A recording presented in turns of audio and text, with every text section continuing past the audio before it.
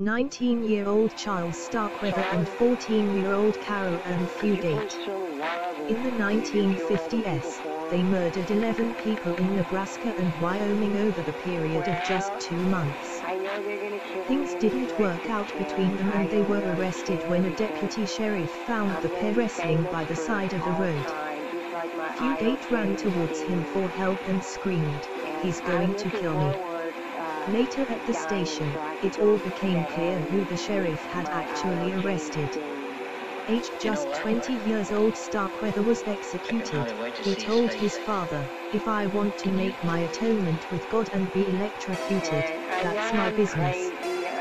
Fugate now lives in Michigan with a new identity. People, they look at me and they laugh at me and they tell me how ugly and stupid I am all my life, and I'm looking forward to dying so I could go to heaven and meet my idol James Dean.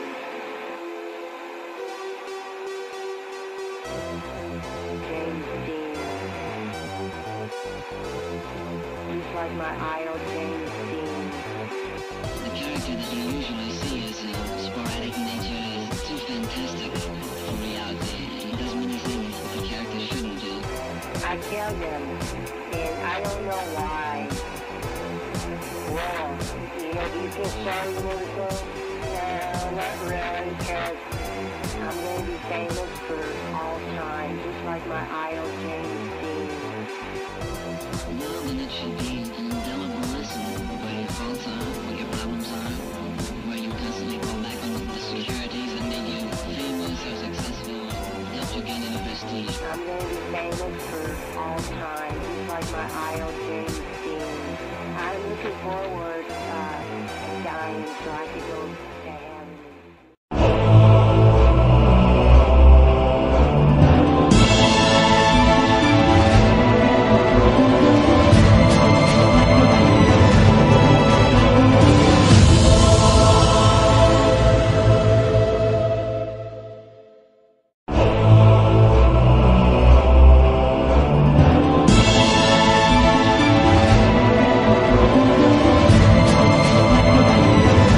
Charles Raymond Charlie Starkweather was an American spree killer who murdered 11 people in Nebraska and Wyoming between December 1957 and January 1958. When he was 19 years old, he killed 10 of his victims between the 21st of January and the 29th of January 1958, the date of his arrest. During his spree in 1958, Starkweather was accompanied by his 14-year-old girlfriend, Caril Ann Fugate. Both Starkweather and Fugate were convicted on charges for their parts in the homicides. Starkweather was sentenced to death and executed 17 months after the events. Fugate served 17 years in prison, gaining release in 1976. Starkweather's electrocution by electric chair in 1959 was the last execution in Nebraska until 1994. Charles Starkweather was born in Lincoln, Nebraska, the third of 7 children of Guy and Helen Starkweather. The Starkweathers were a working-class family. His father Guy was a mild-mannered carpenter who was often unemployed, due to suffering rheumatoid arthritis in his hands. During Guy's periods of unemployment, Helen supplemented the family's income working as a waitress. Starkweather attended Saratoga Elementary School, Irving Junior High School, and Lincoln High School. In contrast to his family life, Starkweather later recalled nothing positive of his time at school. He was born with genu varum, a mild birth defect that caused his legs to be misshapen. He also suffered from a speech impediment, which led to constant teasing by classmates. As he grew older and stronger, the only subject which Starkweather excelled at was gym, where he found a physical outlet for his rage against those who bullied him. Starkweather then began to bully those who had once picked on him. Eventually he felt rage against anyone he disliked. In this period as a young teenager, Starkweather went from being one of the most well-behaved teenagers in the community to one of the most troubled. His high school friend Bob von Busch would later recall. "He could be the kindest person you've ever seen. He'd do anything for you if he liked you. He was a hell of a lot of fun to be around, too. Everything was just one big joke to him. But he had this other side. He could be mean as hell, cruel. If he saw some poor guy on the street who was bigger than he was, better looking, or better dressed, he'd try to take the poor bastard down to his size." Relationship with Caril Ann Fugate. In 1956, the 18-year-old Starkweather was introduced to 13-year-old Caril Ann Fugate by her older sister, whom he had previously dated. He had dropped out of Lincoln High School in his senior year and was working at a Western Union newspaper warehouse. He sought employment there because the warehouse was located near Whittier Junior High School in Lincoln, where Fugate was a student. Given his working schedule, Starkweather began to visit Caril Ann Fugate every day after school. He was considered a poor worker, his employer later recalled. "Sometimes you'd have to tell him something 2 or 3 times. Of all the employees in the warehouse, he was the dumbest man we had." Starkweather taught Fugate how to drive, and one day she crashed his 1949 Ford into another car. However, Starkweather's father Guy was the registered owner of the vehicle. He paid the damages but argued with his son about it, and his having let his unlicensed girlfriend drive. Refusing to condone his son's behavior, Guy banished Starkweather from the family home. The young man quit his job at the warehouse and became a garbage collector at minimum wage. He began developing a nihilistic worldview, believing that his current situation was the final determinant of how he would live the rest of his life. He used his time on the garbage route to begin plotting bank robberies. He settled on a personal philosophy by which he lived the remainder of his time: dead people are all on the same level. First murder. Late on the 30th of November, 1957, Starkweather became angry at Robert Culver, a service station attendant in Lincoln, for refusing to sell him a stuffed animal on credit. He returned several times during the night to purchase small items, until finally, brandishing a shotgun, he forced Culver to give him $100 from the till. He drove Culver to a remote area, where they struggled over the gun, injuring Culver before Starkweather killed him with a shot to the head. 1958 murder spree. On the 21st of January, 1958, Starkweather went to Fugate's home to get his girlfriend. Fugate's mother and stepfather, Velda and Marion Bartlett, told him to stay away. He fatally shot them, then strangled and stabbed to death their 2-year-old daughter Betty Jean. He hid the bodies behind the house. Starkweather later said that Caril was there the entire time, but she said that when she arrived home, Starkweather met her with a gun and said that her family was being held hostage. She said Starkweather told her that if she cooperated with him, her family would be safe, otherwise, they would be killed. The pair remained in the house until shortly before the police, alerted by Fugate's suspicious grandmother, arrived on the 27th of January. Starkweather and Fugate drove to the farmhouse of 70-year-old August Mayer, one of her family's friends who lived in Bennett, Nebraska. Starkweather killed him with a shotgun blast to the head. He also killed Mayer's dog. Fleeing the area, the pair drove their car into mud and abandoned the vehicle. When Robert Jensen and Carol King, 2 local teenagers, stopped to give them a ride, Starkweather forced them to drive back to an abandoned storm cellar in Bennett. He shot Jensen in the back of the head. He attempted to rape King, but was unable to do so. He became angry with her and fatally shot her as well. Starkweather later admitted shooting Jensen, but claimed that Fugate shot King. Fugate said she had stayed in the car the entire time. The two fled Bennett in Jensen's car. Starkweather and Fugate drove to a wealthy section of Lincoln, where they entered the home of industrialist C. Lower Ward and his wife Clara. Starkweather stabbed their maid Lillian Fenkel to death, then waited for Lower and Clara to return home. Starkweather killed the family dog by breaking its neck, to keep it from alerting the Wards. Clara arrived first alone, and was also stabbed to death.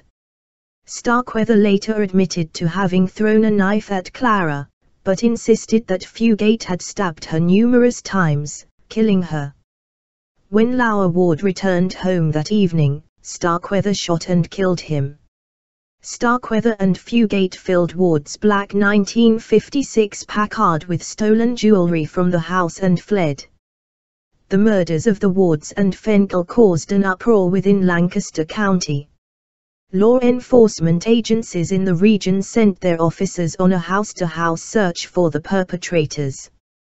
Governor Victor Emanuel Anderson contacted the Nebraska National Guard, and the Lincoln Chief of Police called for a block-by-block search of that city. After several sightings of Starkweather and Fugate were reported, the Lincoln Police Department was accused of incompetence for being unable to capture the pair. Needing a new car because of Ward's Packard having been identified, the couple came upon traveling salesman Mel Collison sleeping in his Bic along the highway outside Douglas, Wyoming. After Collison was awakened, he was fatally shot. Starkweather later accused Fugate of performing a coup de grace after his shotgun jammed. Starkweather claimed Fugate was the most trigger-happy person he had ever met. Fugate denied ever having killed anyone. The salesman's car had a parking brake, which was something new to Starkweather. While he attempted to drive away, the car stalled because the brake had not been released. He tried to restart the engine, and a passing motorist, geologist Joe Sprinkle, stopped to help. Starkweather threatened him with the rifle, and an altercation ensued. At that moment, Natrona County Sheriff's Deputy William Romer arrived on the scene. Fugate ran to him, yelling something to the effect of, "It's Starkweather. He's going to kill me." Starkweather drove off and was involved in a car chase with three officers, Natrona County Sheriff's Deputy William Romer, Douglas Police Chief Robert Ainsley, and Converse County Sheriff Earl Heflin, exceeding speeds of 100 miles per hour, 160 kilometers per hour. A bullet fired by Sheriff Earl Heflin shattered the windshield and flying glass cut Starkweather deep enough to cause bleeding. He stopped and surrendered. Converse County Sheriff Earl Heflin said, he thought he was bleeding to death. That's why he stopped. That's the kind of yellow son of a bitch he is. Trial and execution. Starkweather chose to be extradited from Wyoming to Nebraska. He and Fugate arrived there in late January 1958. He believed that either state would have executed him. He was not aware, however, that Millward Simpson, Wyoming's governor at the time, opposed the death penalty. Starkweather first said that he had kidnapped Fugate and that she had nothing to do with the murders. However, he changed his story several times. He testified against her at her trial, saying that she was a willing participant. Fugate has always maintained that Starkweather was holding her hostage by threatening to kill her family, claiming she was unaware they were already dead. Judge Harrier Spencer did not believe Fugate was held hostage by Starkweather, as he determined she had had numerous opportunities to escape. When Starkweather was first taken to the Nebraska penitentiary after his trial, he said that he believed that he was supposed to die. He said if he was to be executed, then Fugate should be also. Starkweather was convicted for the murder of Jensen, the only murder for which he was tried. He was sentenced to death, and executed by the electric chair at the Nebraska State Penitentiary in Lincoln, Nebraska, at 12:04 a.m. on the 25th of June, 1959. He is buried in Wyoming Cemetery in Lincoln along with 5 of his victims, including Mr. and Mrs. Kyle Ward. Fugate was convicted as an accomplice and received a life sentence on the 21st of November, 1958. She was paroled in June 1976 after serving 17.5 years at the Nebraska Correctional Center for Women in York, Nebraska. She settled in Lansing, Michigan. She changed her name and worked as a janitor at a Lansing hospital. Fugate married Frederick Clare in 2007. Apart from a radio interview in 1996, she has refused to speak of the murder spree. Caril Ann Clare was living in Stryker, Ohio, when she was seriously injured and her husband killed in a car crash on the 5th of August, 2013.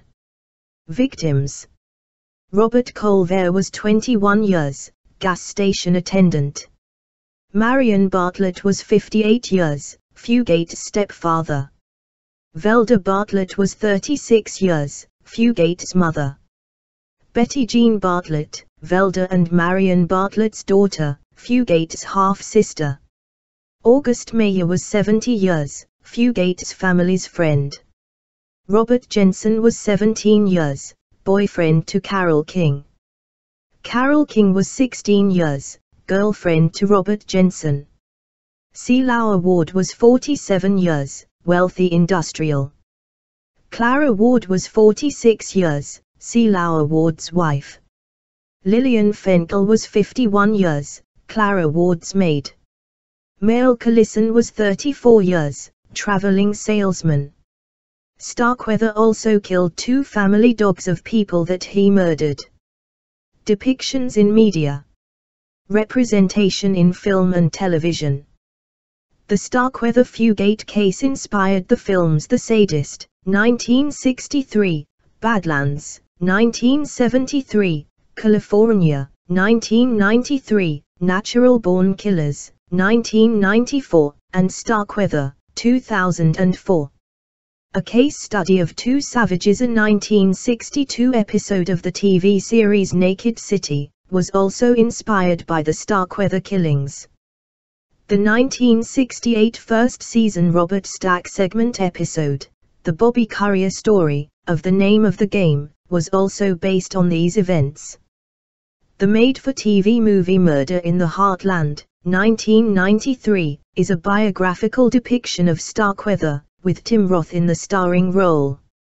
Stark Raving Mad, 1983, a feature film starring Russell Fast and Marcy Severson, is a fictionalized account of the Starkweather-Fugate murder spree. Citation needed. The Peter Jackson film The Frighteners, 1996, features a Starkweather-inspired killer who goes on a similar murder spree, and has a female accomplice. The 4th episode, Dangerous Liaisons, aired the 2nd of September, 2010, of Season 3 from the ID series, Deadly Women, covers the murders. Teenage Wasteland, the Season 4 premiere episode, aired the 6th of December, 2016, from the ID series A Crime to Remember, also covers the Starkweather-Fugate murder spree. Literature. Oliver Stone's Natural Born Killers, 1994, starring Woody Harrelson and Juliette Lewis as 2 young, attractive serial killers who engage in a killing spree, was inspired by the crimes of real-life teenage serial killers, 19-year-old Charles Starkweather and 14-year-old Caril Ann